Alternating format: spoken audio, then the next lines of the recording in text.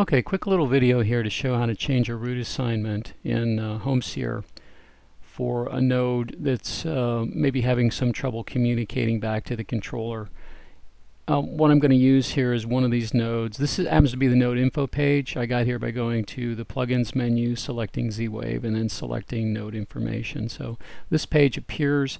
Node number 3 here is a plugin appliance module, and right now the last working root is set to direct communication. So this is communicating from node number 3 up to node number 1. Node number 1 happens to be the ZNet, which is my Z-Wave controller. So it's communicating directly. If I want to alter that root for whatever reason, I can do that by using the set root field.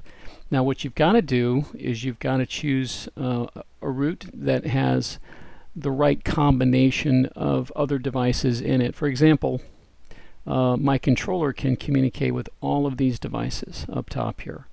So I should try to choose another node in node 3 list, in the neighbor list here, that corresponds to what I see here. And there's actually quite a few options. I could choose node number 30, I could choose node number 51. There's a bunch of different options.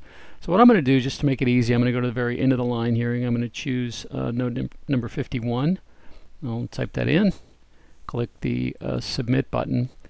So it's going to set that root in the controller at this point and come back just and display. Alright, so last working root is set to number 51. I believe the auto designation there indicates it hasn't really attempted a communication there, but it's set the root.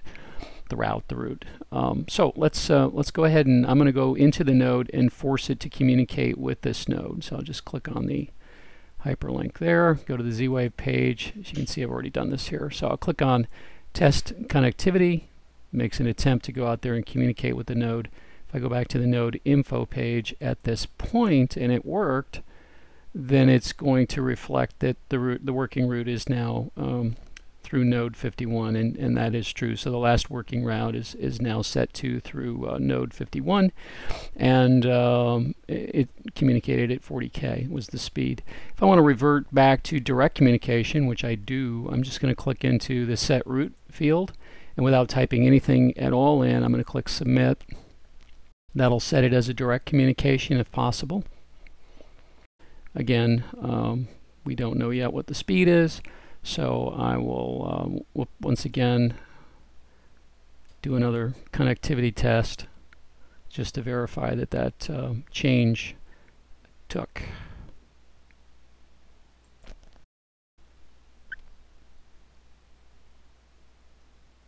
Okay, so we're back to direct communication at 40K, and that's how we generally tell people to do it. If you have a more complicated route that you have to set up, you can do that. You know, if it's going a greater distance, for example, you can go through a couple of different nodes if you need to. In this case, I could say, you know, go to node 30.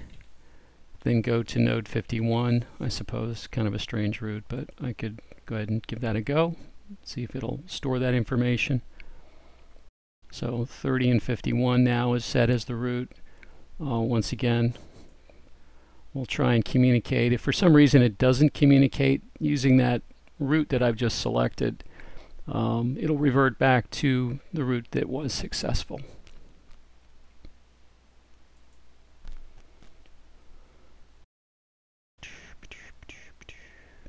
Well, no, it took. So now that node is set to route through nodes 30 and 51. So it goes from the controller to node 30 and from node 30 to node 51. There you go.